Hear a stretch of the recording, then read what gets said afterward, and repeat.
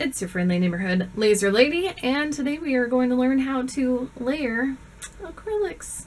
So one of the bonuses with this video is because I've been doing so many free downloads is I made a design that is a free download for you. So let's do it.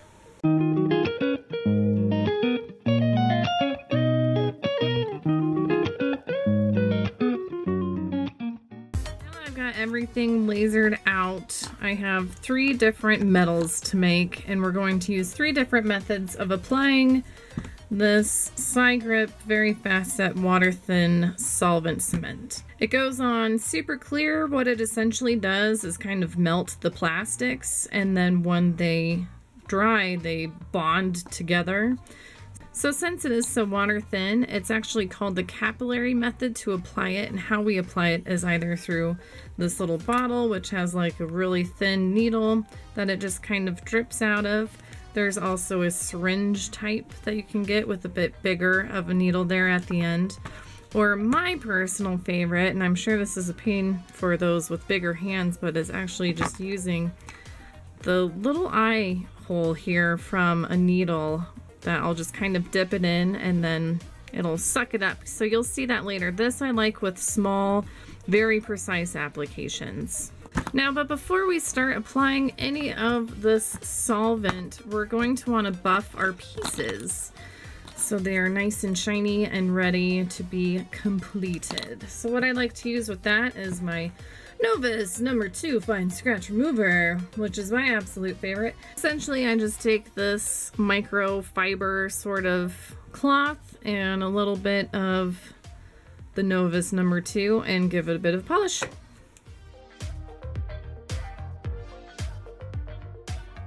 Okay, so now that I've got everything all polished up and the paper backing's taken off of the back, we're going to assemble them. We have 3 different variations of the same file of the free file download, and we're going to do a little bit different way of putting the solvent on there for each of them. So for the first one, where we have the number 1 totally cut out of it, I have here on the bottom 1/8 inch blue and then 1/16 inch white.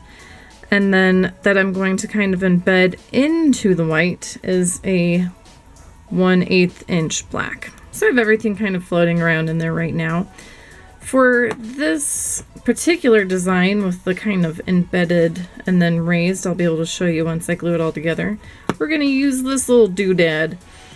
There are various thicknesses of needles. They're not really, I mean, you'd have to really push hard to get that to go in anything, but I'll call it a needle for now. It is a hollow tube, and they come in various widths, such as if you need a super thick one, as in comparison to this syringe, it is quite a bit thicker, as you can see. So it really pours out of there, but since we're doing such dainty applications, I like having a pretty thin needle tube dingy. This stuff tends to evaporate rather quickly and it smells just terrible. You might even want to wear gloves because if you get it on your skin, that's just no good. So either be super careful or use the precautions you need. I'm going to pretty much just, to get that into here without pouring it and making a mess, I'm just going to deflate this a bit and stick it right in there. So we have just a little bit in there. We really don't need a lot because I'm not making, you know, a zillion projects right now. And now we're going to line this up. The thing with this though is sometimes even the warmth of your hands can create pressure and it'll just kind of flip out and spit out of there. So that's why this isn't my super favorite way of applying things, but it is a nice big bottle you can hold on to and then direct around your project. I'm going to be rather careful and just stick it in one of these corners until it starts sucking up here.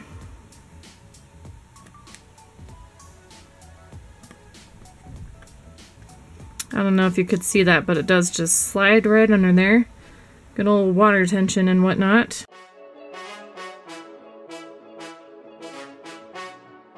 In about 24 hours, it will cure completely and be a pretty super solid piece.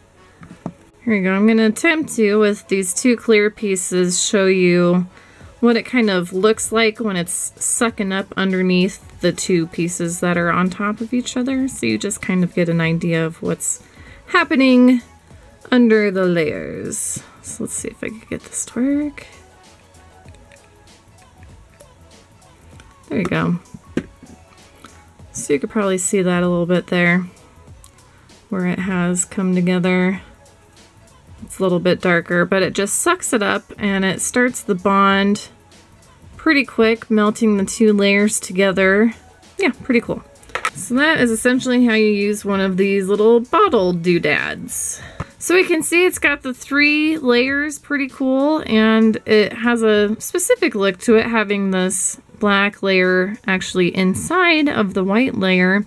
So on the second one, we have vector etched the number 1 on here.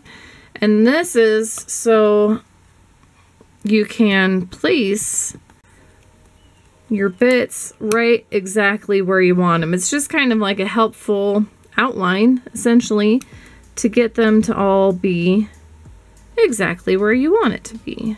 Now for this one, let me show you my favorite, the upholstery needle. Now you can get these pretty much anywhere, and I know it's kind of not normally in your laser arsenal of supplies and tools, but I just find it's helpful when I have pieces even like 1/4 the size of this that I need to get together. It's a lot better than making a mess out of this. So essentially I just dip the eye hole side in. You can see just barely, I have a little teeny bit in there, just a perfect little amount. I'm going to take the number 1 off here for now and just center this on here, right where I want it. And I just kind of touch the filled eye hole on the little corners here, and it sucks it right up. Maybe you can see that. It will just whoop.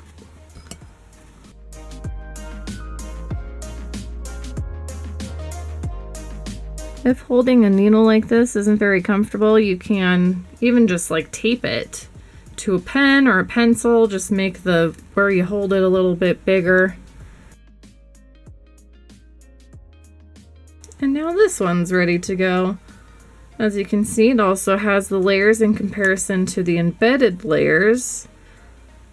This one is a bit different. Instead of being the 1/8 inch, 1/16 inch, and then the 1/8 inch inside of the 1/16, I've got an 1/8 inch and 2 1/16 inch thicknesses of acrylic.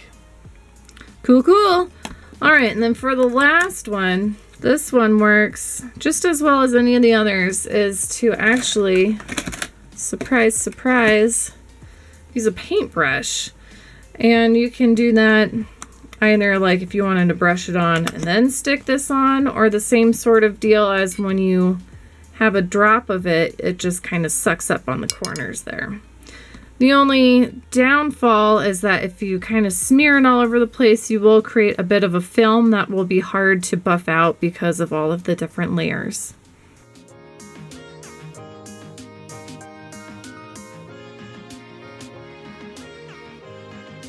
I should note that depending on the brushes you use, if it's a plastic bristled brush, then this is just going to melt it.